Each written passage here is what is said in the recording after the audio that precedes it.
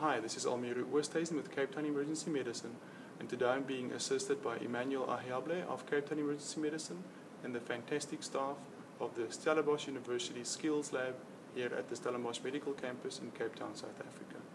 We're going to talk in this video about a few basic techniques that relates to spinal immobilization. Whenever you see a patient with suspected C-spine or other spinal injury, these techniques will come in very handy. The first technique we'll talk about is manual inline C-spine immobilization. The goal of manual inline spinal immobilization is to create a unit between the head and the torso, cancelling out the stabilizing function of the neck. It would be therefore incorrect to simply grasp the head, as it would still be able to move relative to the torso, as it would also be to simply grasp the torso without firm control of the neck, as the same would be possible. Instead, make sure that you have a firm grasp on the clavicles or shoulders of the patient, and that your palms of your hand and the distal ends of your forearms are on the bony elements of the head. This creates a single unit between the head and the torso. Your elbow should rest on your legs for stability, or on the edge of the gurney or trauma trolley if that is the case. An alternative way is to have manual spinal immobilization from the top. In this case, kneel next to the patient, grasp onto the firm bony parts of the body, and then rest your arms on the shoulders of the patient.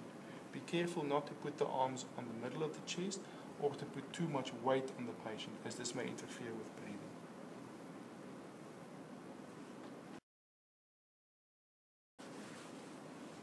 Firstly, this is a soft C-spine collar and should probably never be used. It should certainly never be used in the trauma context, so please stop using these in injured patients. We now have to select the correct size of C-spine collar. The correct size of the C-spine collar is where the lateral buttress of the rigid C-spine collar will reach from the clavicle to the angle of the jaw or the ear right here. This is quite clearly too small.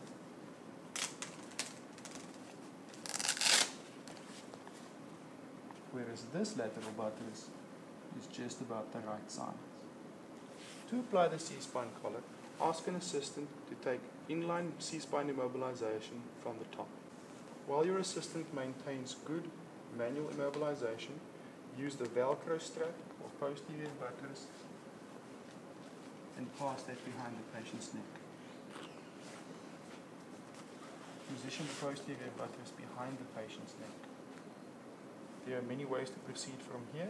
I'm going to take over control from the top now and ask Brandman to swing the anterior buttress over the neck and face. You may have to reposition slightly to get the position right for you here. Should we then apply the strap?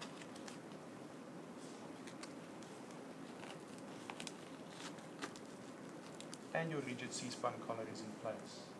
Please keep in mind that this does not provide 100% immobilization of the spine, and if an extra person is available, continuing manual immobilization around the rigid C-spine collar is a good idea.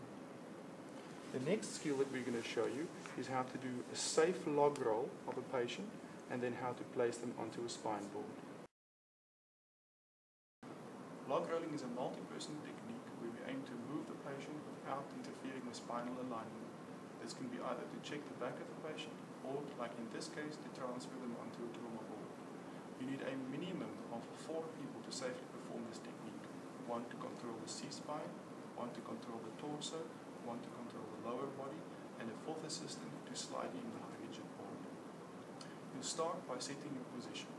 The person at the head will have control of the procedure and will maintain manual C-spine mobilization over the C-collar as we have just described.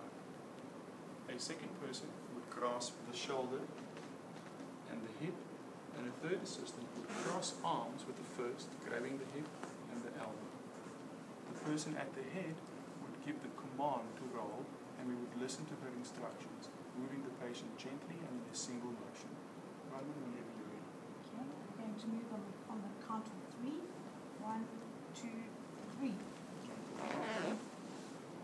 The 4th assistant would now slide the board in and check the back of the patient. Once the board is tightly tucked in, the procedure is gone in reverse. Here we're going to move the patient back on the count of 3. 1, 2, 3. It's not uncommon for the patient now to be slightly off-centered. You could now move the patient laterally using a similar 1, 2, 3 technique and moving the patient as a whole. You're all ready? Going to move on the count of 3. 1, 2, 3.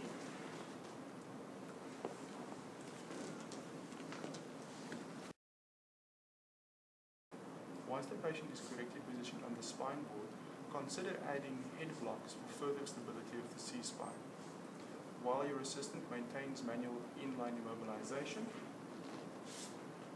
and making sure that the horizontal and not the diagonal part of the block is adjacent to the head.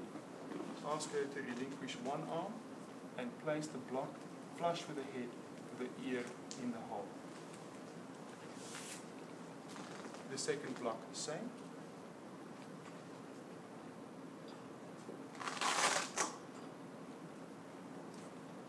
Two straps will help stabilize your patient. The chin strap should be placed over the chin buttocks of the C-spine collar.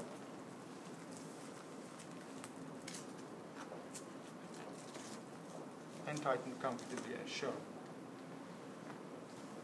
The forehead strap should be placed across the forehead of the patient and tightened as shown. The patient is now basically immobilized on the board. The next step would be to apply a spider harness or harness control device. We'll discuss this in a separate video. And that's it. Basic spinal immobilization pertaining to trauma patients.